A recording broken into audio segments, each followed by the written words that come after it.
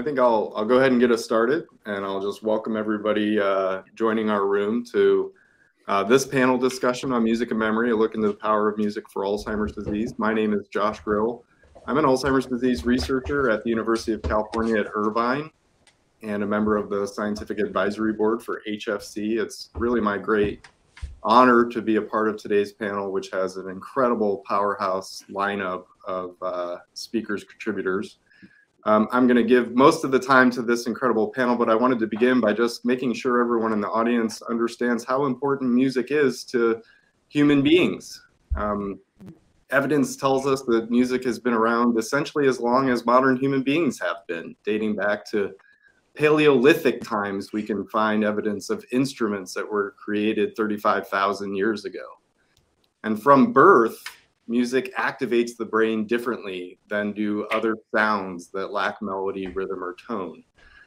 So this is a powerful influence on the way our brain functions. In fact, it seems to activate the pleasure centers of our brain, resulting in it being evolutionarily conserved. And music can work to the betterment of humans and can even be used as therapies for diseases, including diseases of the brain.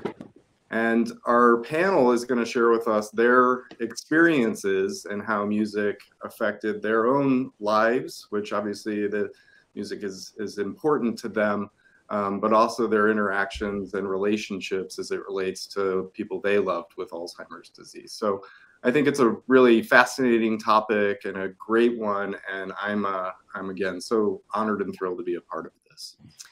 I'm going to start with Wayne Brady. And I'm sure everyone knows that Wayne is a multiple Emmy Award-winning and Grammy Award-winning actor, producer, singer, dancer, and songwriter.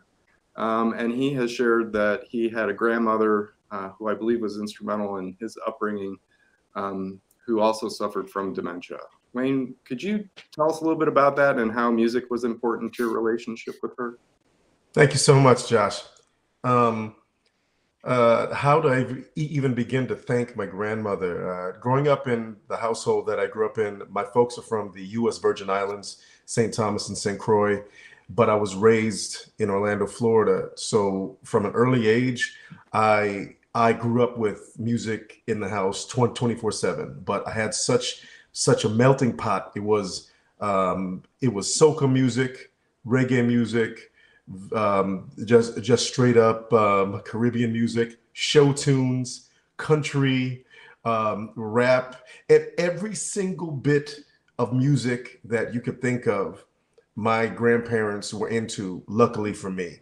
And that's why later on becoming a singer and a stage performer, and later an improviser, becoming well known for musical improv, I was able to pull on all of those influences growing up. So I've always thanked my grandmother for also making it okay for, a little black kid growing up in the neighborhood that I grew up in to listen to every single thing under the sun and to open my mind and my perceptions to it. And I really feel that to this day, it's because of music that I'm able to think the way that I think, because in improv and comedy, the yes and piece definitely goes the same for music. It's yes and, you're stacking chords and melodies and building on it. That's why jazz is such an incredible art. All of that built me, and I have her to thank for it. That's fantastic.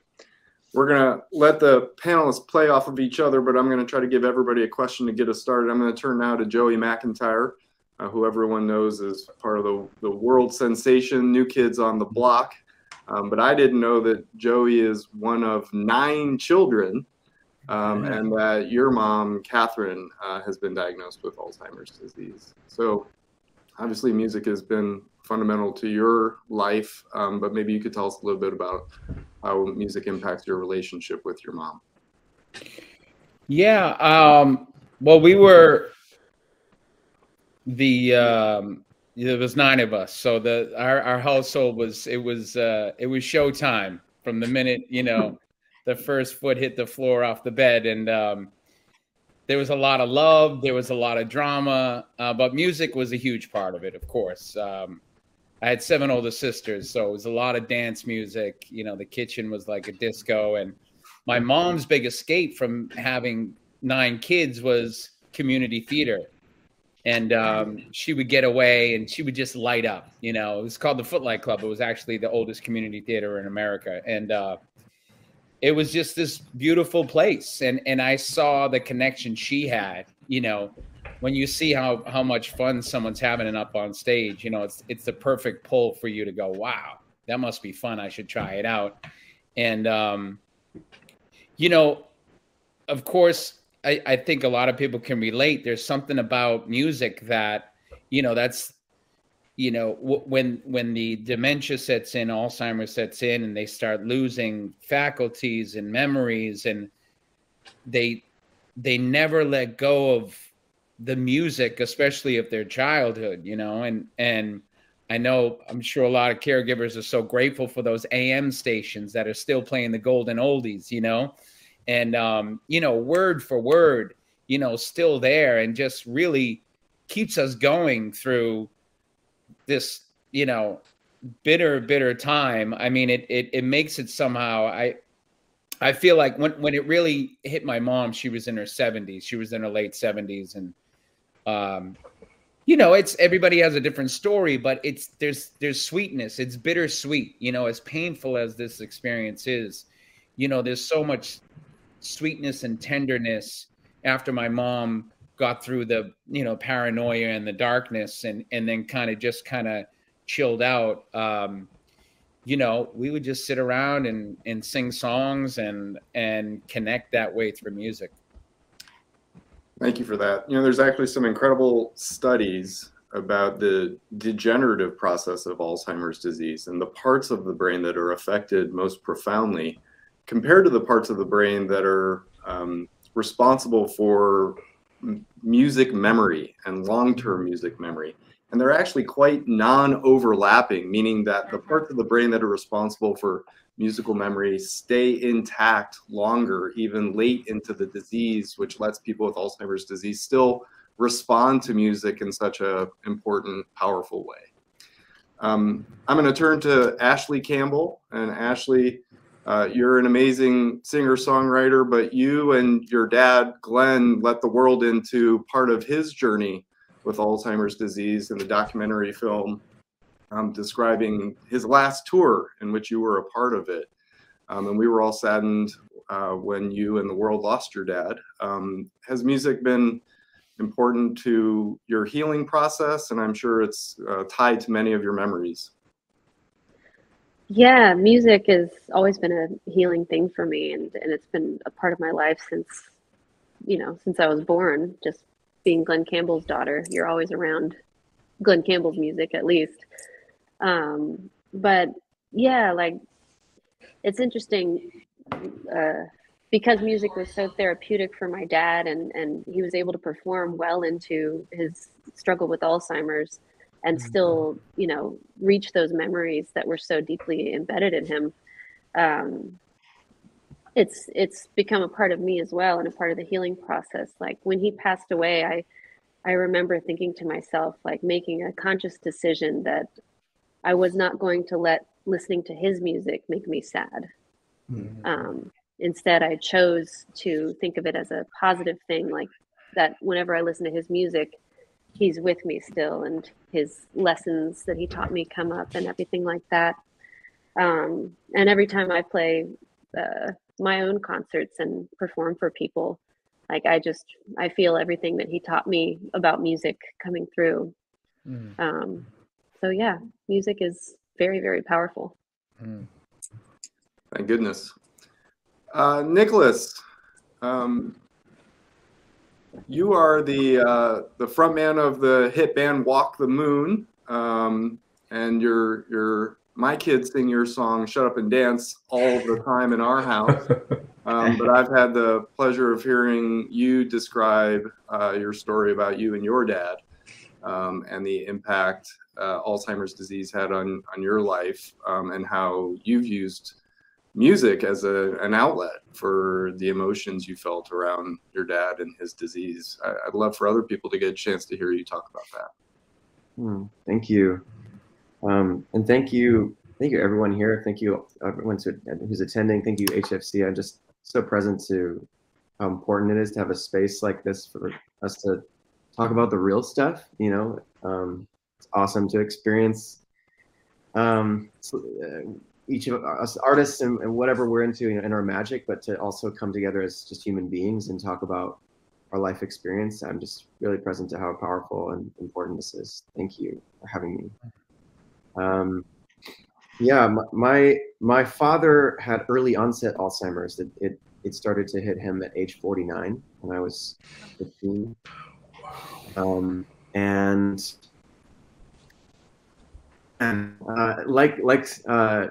like Joey and Wayne, and is it Ashley Campbell? And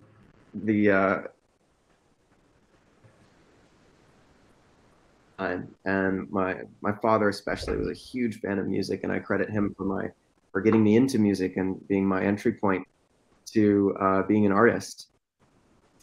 And yeah, through the until the very end. I mean, we rolled a piano into his room at the care center, and even when he could barely, you know, form a sentence or feed himself, take care of himself at all, he, you know, he'd be just like tapping his little foot, or he'd be singing along, playing along the drum fills when we put on a track he loved. But you know, it was more than just that he would come awake to remember the music, but we would find when music would come on that would kind of awaken him, he would then for the next few minutes or maybe the next hour be in a different level of consciousness and be kind of like regain an ability to interact, to communicate. It was a very mysterious thing, and I have it that we still don't fully understand the extent to which music can help and can heal.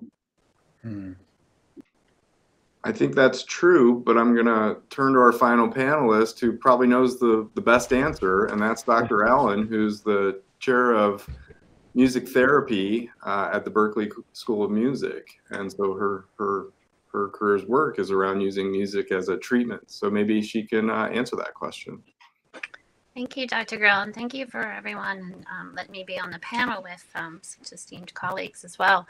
I would start by saying, and tying back to what you started with, Dr. Grill, and that is that we're all inherently musical, right? It starts with our heartbeat, and the minute that heartbeat, it's a rhythm, and it's also metaphorically when there's something off, we know if our rhythm's off, we know that there's something that needs to be adjusted or readjusted as we go through life. And you know, I think the easiest way to connect some of these things is that, you know, knowing that we're inherently musical is just take a moment to go back to your own musical journey. Like everyone in this room, every one of our attendees and panelists, and start with, you know, babies and how they respond to sound. And that sound source allows them within development to not only bond with caregivers, but also to start learning. They're responding to sound. They're turning toward the sound source. When they start babbling and we're babbling with them. They're responding to and connecting with. And those are some of those key things that we continue on through life, that response, that connecting to motor movement. I'm reaching for the bells that make the sound as a baby. But then when we become toddlers, we use music to learn concepts. I mean, all of us learned through our ABCs, right? Twinkle, Twinkle, Little Star. We learned song stories. Everyone remember the cleanup song? How we learned how to do task, right? Somehow my kids have forgotten that. But anyway, we learned through that. Then when we get into elementary school, music really becomes a way for social interaction. Some of us were in choirs or bands, and it wasn't about the Grammys.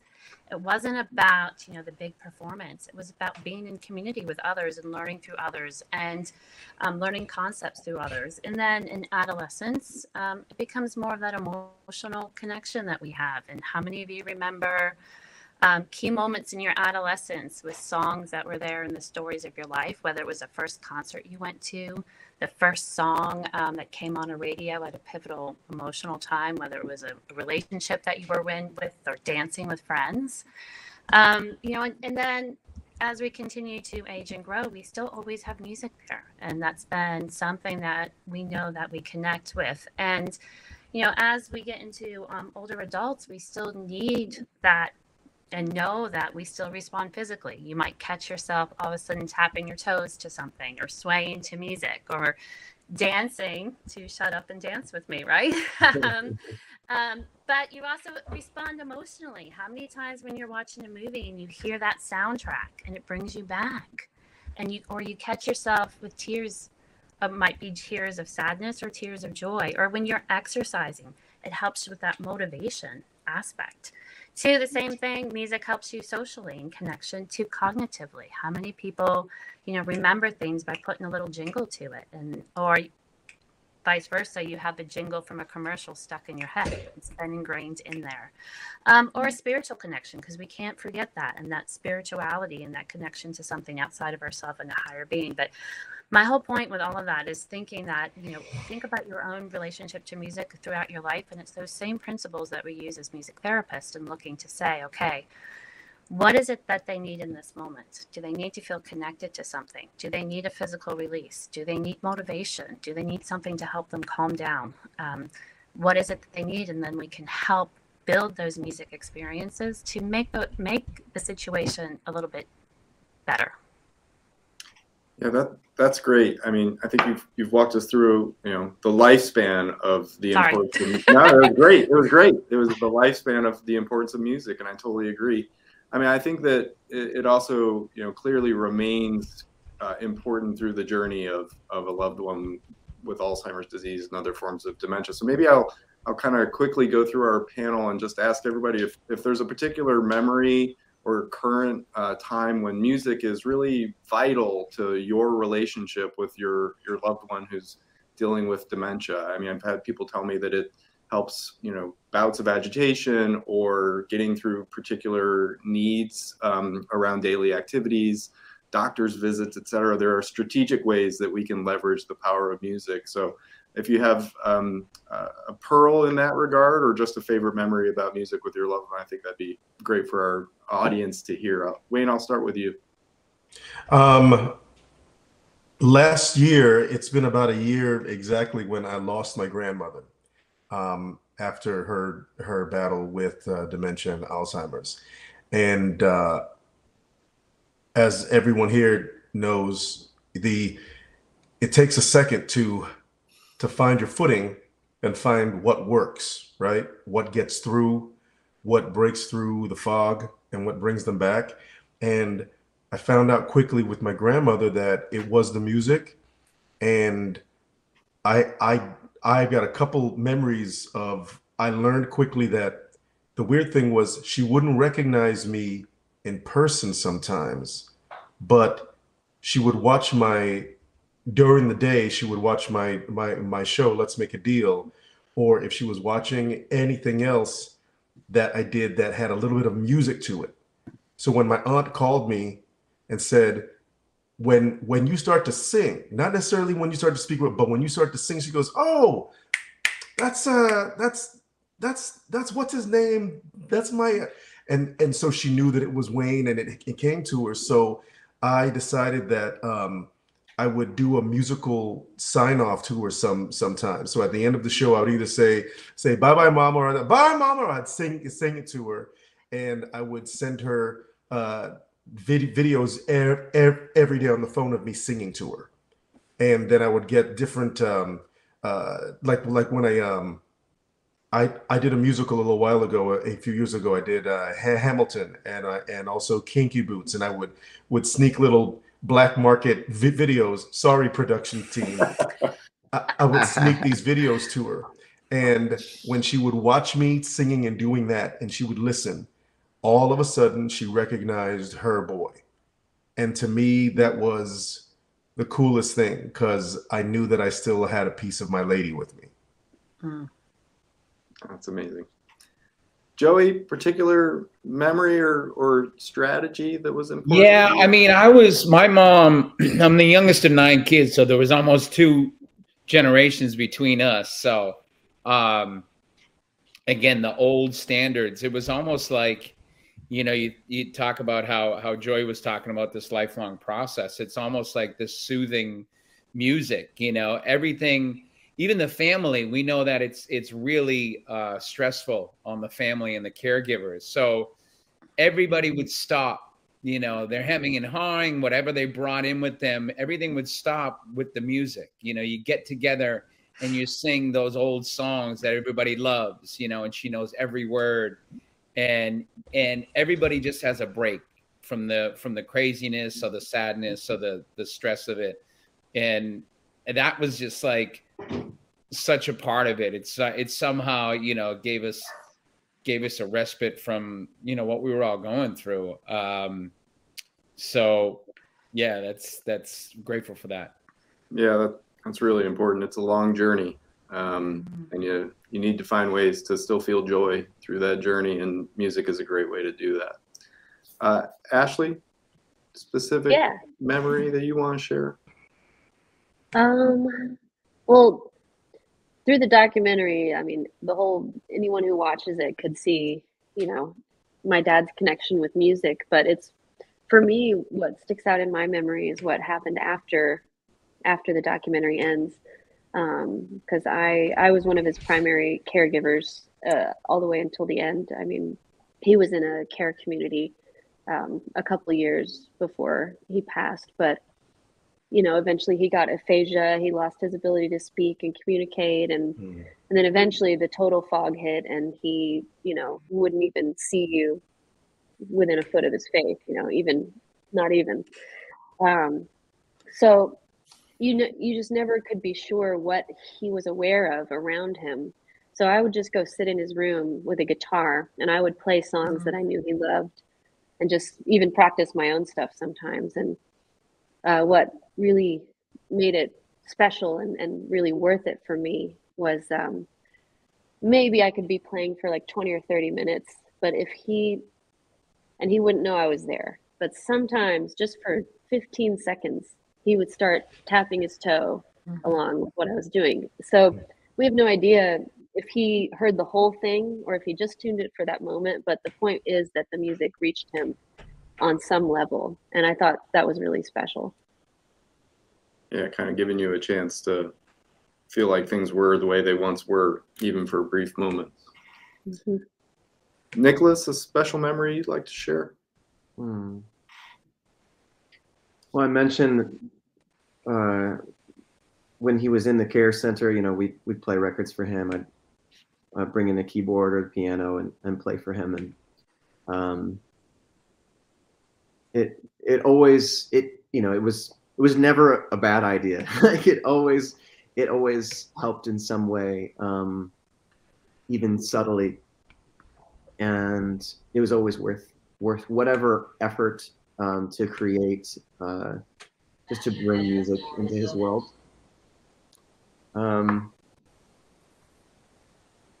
Honestly, the thing that keeps coming to mind as people are speaking is that one of our favorite things to do was just to drive in the car and listen to music, and we did that as long as we could until he was in a home. It was more challenging, to move him, and I guess that just makes me want to say, that I know there are caregivers and people here watching who have a family member now who's experiencing this, and something that I found myself looking back on is like, wow, it's so simple, just sitting there and listening to music with my dad in the car, and it just made me want to remind everyone who's got a family member. It's like each new stage, you can feel when there's kind of a shift and there's a new stage of where they're at and what they're able to interact with and experience. And just to, even though in those moments, it's like, oh, like you're feeling the pain of what's lost, but there's still so much that's present. There's still so much there that you can enjoy, even these really simple things. So I just I just want to encourage everyone who's got a family member with Alzheimer's now to really enjoy what is here, because that's precious, and that can be a friend to you in the stages that go on, that become more challenging. That's great. It actually is where I was going to go next. I'm gonna give Dr. Allen another chance, and then I'm going to ask you each the same question one more time, which is about using music as a therapy for yourself. And I know you all can't imagine a day without music. I'm sure of that. But are there specific ways you use music as a therapy for your own health, well-being, mental or physical? And Dr. Allen, maybe you could offer our audience a little bit on that before our panel takes their turn. Sure. I think you just picked up on a key thing: using it yourself therapeutically. So even with everything that everyone has shared, thinking about things like moving to music, and how maybe it's during some of the transition times of trying to do activities of daily living or dressing or changing that get really difficult, and can you turn that into a positive moment by using song and singing? And the very act of singing, you're taking in breath, right? And that automatically is going to help with the heart rate and respiratory rate, which is going to help with anxiety, believe it or not. So even it's not about the quality of the song that you're singing. It's just sing and move with it and making it into something that becomes, for both the caregiver and the patient, a little bit more I don't want to use the word distraction, but it makes it into something more pleasurable than trying to go through the motions, if that makes sense. And then, even thinking about within caregivers, take 5. I always thinking about David, take 5. Take 5 minutes if you're feeling that agitation and an anxiety. Others can pick up on that. And if you need to take the 5 minutes to, scream outside, in the shower, decompress yourself using music, putting on your own favorite song, do a short relaxation, that can make a big difference to get through the day. But then find those moments of joy together, like you were just talking about, whether it's reviewing some of life's moments that you had using music-based life reviews, or thinking about the environment and things of a favorite vacation and some of the musics and the sounds that were connected to that, or favorite movies. All of those things can make a big difference. Great. I think we only have about 5 minutes left, which is saddest to me, but I'm sure sad to our audience. So I'm going to try to do the rapid fire. Wayne Brady, do you self-medicate with music? Yes, I go to sleep to music, and also something that I would propose to our panel and anybody else listening, the act of improvisation and association. That's something that I've started to leverage my own teachings and everything into, especially working with my grandmother, being able to make these mental connections and rhyming words, and it's more than just you're rhyming words on top of a melody. The melody then produces a story. The story produces a vivid picture. The picture brings you back to a space and time, and then that equals connection. That's something that I started thinking of once my grandmother got sick, because I was concerned about myself. And wanting to begin the work now to make sure that that I do all the work that I can to maybe keep my connections in place. So I would say to all of you, it may sound silly, make up a song in the mirror, make up a song in the car, make up a song in the shower, and you're not trying to write a hit, you're just trying to connect. Yeah, that's awesome. Yeah, we always are recommending people to stay cognitively active to try to lower your risk for later life cognitive decline, and you just described it a great way. Joey, self-medication with music? Honestly, this is a great reminder. I've lived and made my living in music, my whole life, but I have to remember what a simple gift it is. And I'll take that advice, Wayne, as far as like writing a song and not judging it so much. And, it's about the practice, it's about, I think we're all talking about what it does to us metaphysically and spiritually, and getting our energy up and kind of shaking out all the, the stress and Yeah, and I do that, but to recognize it is important, you know, to really recognize it for the wonderful free gift that it is. Nice. Ashley, how about you? I mean, I think everyone self-medicates with music on some level. But I was just thinking about when I specifically go to music to escape or something like that, it's kind of fun to use it as a sort of time travel. I like to think of albums or songs that I used to listen to at very specific moments in my life, usually moments of great optimism when I was younger and hope and things like that. And kind of revisit those older versions of myself and connect with them to realize that it's all me, but it's really cool to see a growth and also just to connect with who I was and who I am, you know? So it's really fun to do that. I love that. Nicholas. Yeah, I mean, my path with my father brought me, I'm sure as everyone here understands, you know, to the depths of you know, some of the deepest sorrow I've ever experienced. And through that, you know, it became a gift to me to have touched loss, to have touched that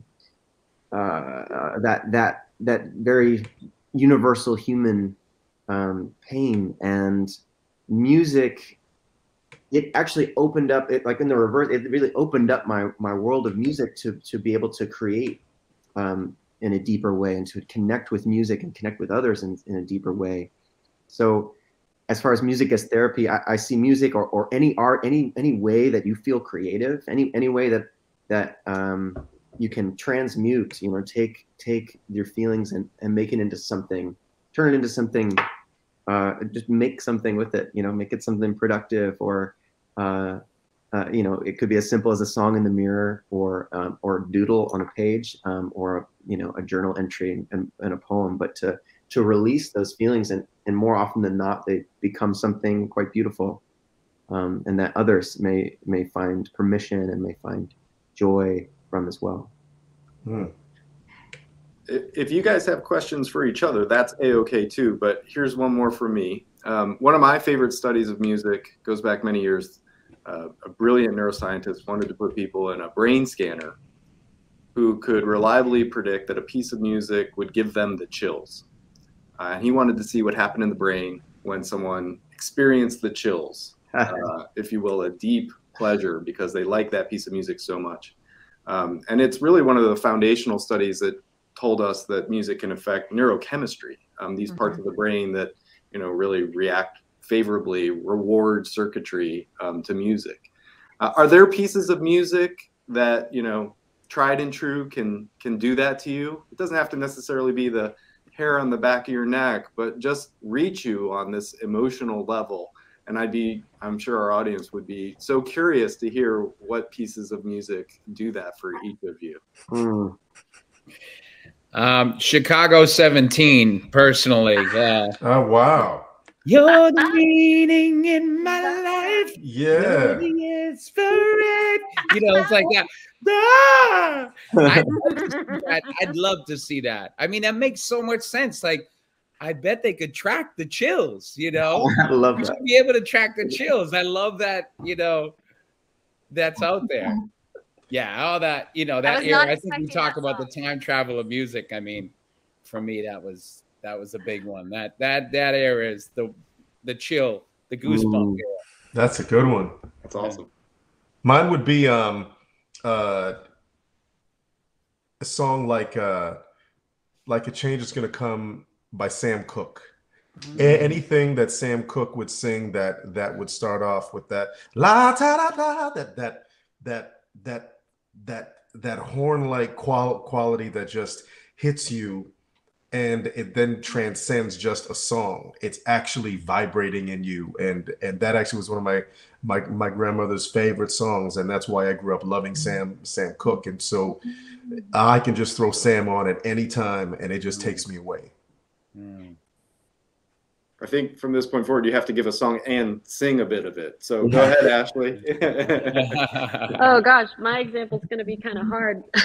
When I was in the 3rd grade, I latched on to the film Amadeus, Yes. which is such a weird film for a 3rd grader to be obsessed with. But I watched it every single day, and I listened to the soundtrack in the car. I'd sit in the back and conduct the orchestra, and it's this song from The Marriage of Figaro, where the lead character Salieri is describing these people arguing and then apologizing and then forgiving, and all of it is in perfect harmony. And just the combination of notes in that one part of that opera just give me chills every time.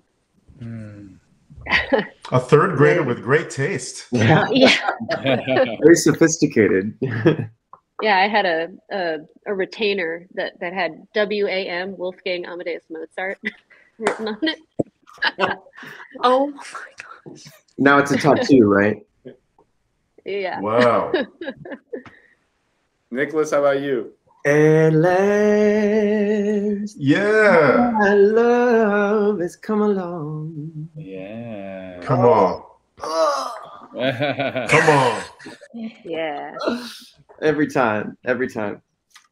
Yeah, That's awesome.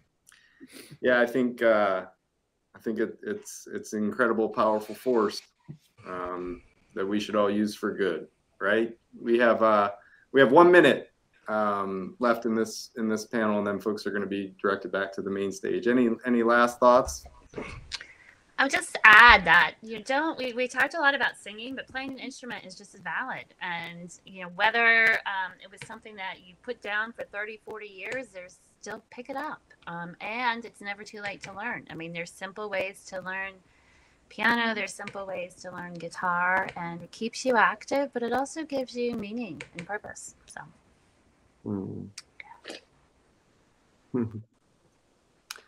Yes, sir. All right, so I think we're down to seconds, and I just want to again thank this incredible panel. Really an honor for me to get to do this with you. I'm going to direct our audience back to the main stage where Seth and Lauren are going to be presenting an award. How amazing is it that they put together such a remarkable event inclusive of such wonderful people. So thank you to all. Enjoy the rest of CareCon. Yeah. Nice Thank to you. meet you all. Thanks, everybody. Thank you, folks. Thank you. Thank you. Bye. Thanks for coming.